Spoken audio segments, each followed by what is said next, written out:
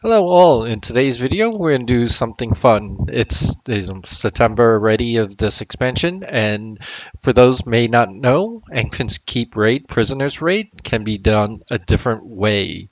So basically like 95%, 99% of the player force usually kills Navulta first, but you could kill Swarn first, and that changes the raid a good amount. And last night, my guild decided to, hey, let's see what happens.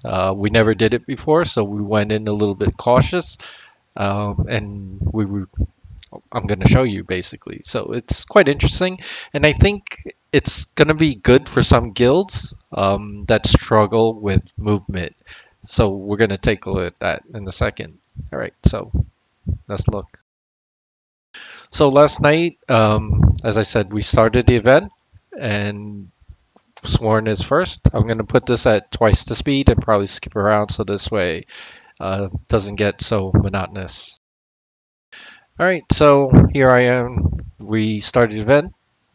Basically, you start off with the ads, percentage based. These ads are the same ones that block certain spell types. So, for example, there's the ones that do fire, magic, ice, blah, blah, blah. So, melee and such should be burning on the ads. This way, casters could do caster stuff.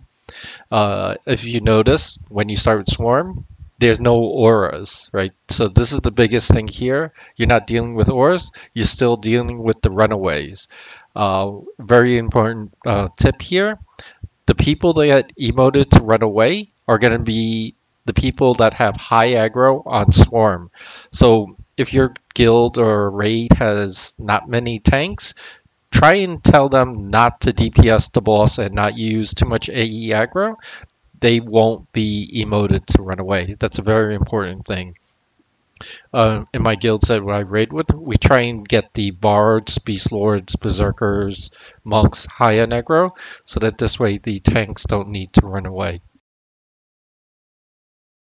Anyway, as you see, this is going down quite quickly because there's no movement needed, right? So that's really a big plus here.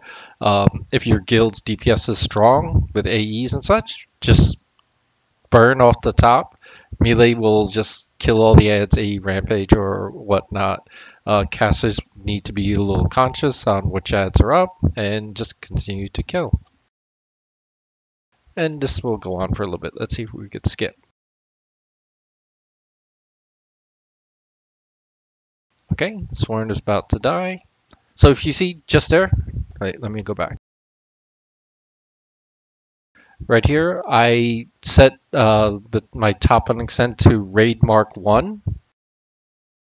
And the reason why is I always like to raid mark the executioner for the last guy, and you'll see why later on. Anyway, back to Swarm. Should be dying soon. Always focusing on the ads because you want to deal with less ads when the next boss spawns. It's going to be the same percentages as if you were doing it the other way with Navulta. Okay, so now Navulta comes. And now this is where the raid gets a bit different. Okay, so same thing here. Navulta has the red ring, everybody out. If you're strong in any heals, you can heal through it. Everybody stacks in, control the bomb. Everybody out. Now the bomb's there. Tank positions himself or herself out of the aura, but keeping Navulta in to get the achievement. And then now this is just business as usual.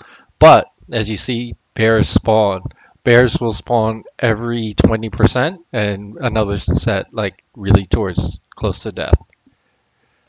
So we're trying to figure out here where to tank the bears and whatnot.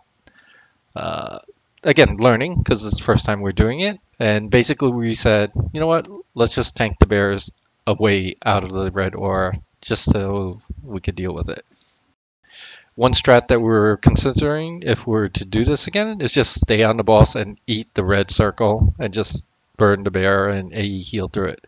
Again, depending on your raid force, either strat will work. All right, so not much exciting or different. Again, adds every 20%, kill the bears, go back on the boss, rinse, repeat. Let's fast forward a bit.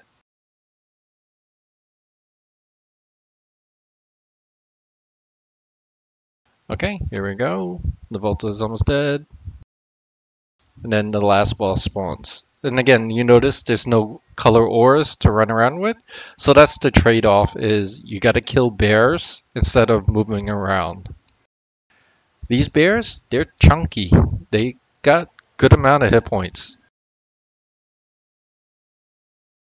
I would say about a little under 700,000 hit points each. So they don't die quick, no.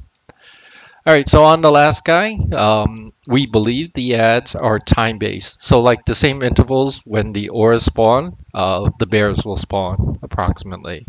So again, you're trading auras for bears. So at this point, if you have burns, where you're hypothesizing it's going to be the best time to use it, so you deal with less ads. You will still need to deal with the hidden barrels, so pets are always out. And then the traps will still spawn after 50%. And you still need to deal with the executioner. So going back, you see how I marked executioner. Reason why is it never shows up on extended target, and it makes it easier for casters and melees to target. This way they don't miss target, maybe click the traps or whatnot. So we're here, we're like, hey, why don't we just tank everything by the executioner? So we decided to move the entire raid over here so that when the executioner spawns, we will kill it as quickly.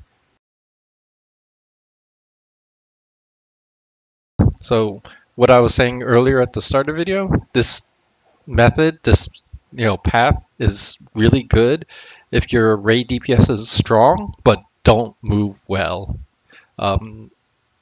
Killing the ads definitely makes the raid longer, but as you see, it's very user friendly for movement wise.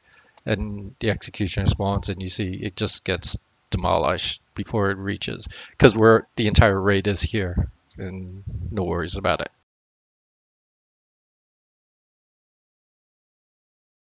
All right, not much changes at this point. Basically, the bears are, I believe, timed, and we just rinse repeat, no movement needed, killing executioner as it spawns. And I think this will definitely go quicker next time we do it because we didn't really burn off the top.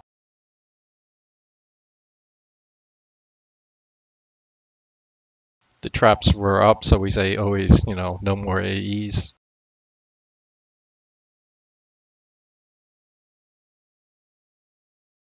I think the melee said that they get like 3 burns in or something silly like that. But again, we didn't really optimize the burns because we weren't sure what to expect. So I think at this point we're like, say, screw this, just off tank the bears and kill the boss right after the executioner. And then da da da. So if you're strong tanking, just off tank them and just kill the boss real quick. And the bears do despawn, so you could even kite them. So that's another tactic. If you're strong and kiting, just kite them outside. Or actually, you know what? I take the back. We don't know if they tether or not, but if someone wants to try and kite them, that'd be cool. Or make laps inside the keep. That will definitely work. Anyway, so that's my video. I'm sure a lot of people never done it this way or never even knew about it. So it's not bad. Depending on your raid force, it may be better for you. All right, thanks all, and hope people enjoyed this, and I will talk to you next time. Bye bye.